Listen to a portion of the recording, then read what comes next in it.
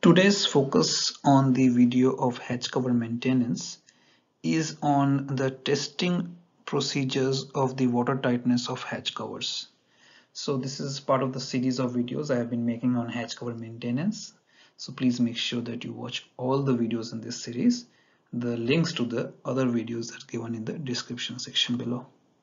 So today we'll be talking about hatch cover and testing the water tightness of the hatch covers. What are the different ways available to test the water tightness of the hatch covers? So the two most common leak detection tests are the water hose test and the ultrasonic test. Now ultrasonic testing is the preferred method because areas of inadequate hatch sealing are accurately located using this method. Chalk testing gives only an indication of poor compression and potential leaks. Chalk testing is not a leak detection test.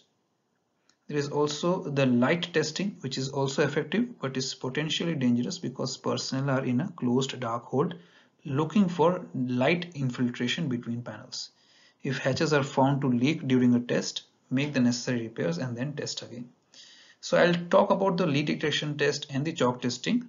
But if you didn't understand what a light testing is, basically when the cargo hold is closed, when the hatch cover is closed, you go inside the hatch cover, or the hold rather, you go inside the hold, and it will really help if it's empty. But if it's not empty, then you can just stand on the side and then you basically look at the hatch cover during the daytime from inside the hold and try to see if there is any kind of light that is penetrating from outside to the inside. If there is, then you can detect a leak. If there is not, then you think that the hatch cover must be airtight. So first we'll talk about the water hose leak detection test. Now in water hose tests are used to determine the weather tightness of hatch covers. Basically that means that if water cannot pass through the seals of the hatch covers, then that means it's watertight. Watertight means if it cannot pass through as well as it cannot come out, but weather tightness is only one way. If a water hose test is correctly performed, then hose testing will show the hatch joints that leak.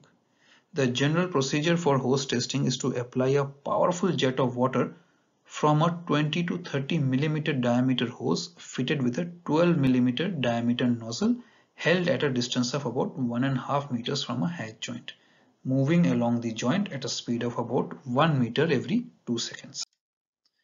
The drawbacks of hose testing is that the hold needs to be empty because if the water seeps through the hatch covers, then some of the cargo may get damaged, and there are some cargoes that you cannot afford to get damaged.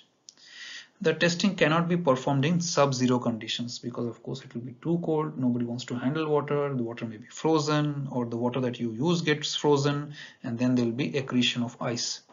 It requires the deck scupper drains to be open because the water needs to flow out of the ship, but that has a potential of causing pollution sometimes because you don't know what it will get mixed with before it gets released into the sea.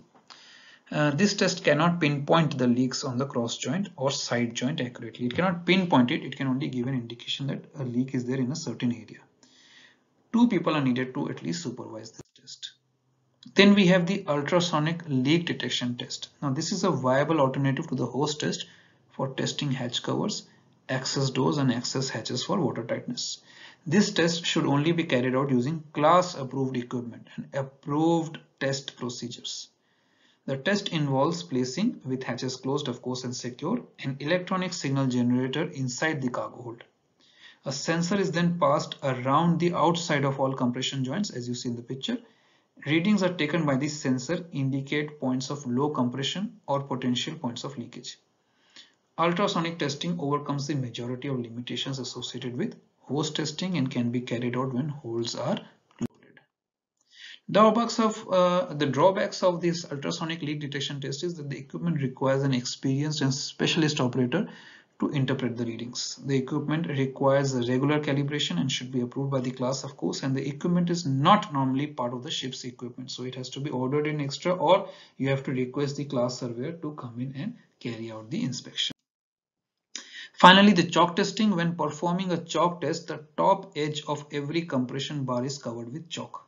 So again, here this is not a hatch cover as per se, it's like a watertight entry to a compartment, but this is just for you to get an idea of you can see that the rubber packing is marked with the chalk around it. If you look carefully, the man is looking at the rubber packing with the chalk, because basically what you do is the top edge of the compression bar is covered with chalk. Use the chalk nicely. Hatches are then fully closed, absolutely tight closed, and then reopened. Then the rubber packing is examined for a chalk mark, which should run continuously along the packing's center. Gaps in the chalk mark indicate lack of compression. Chalk testing merely indicates if hatch panels are aligned and compression achieved. It will not show whether compression is adequate, and therefore it is not a test for water tightness.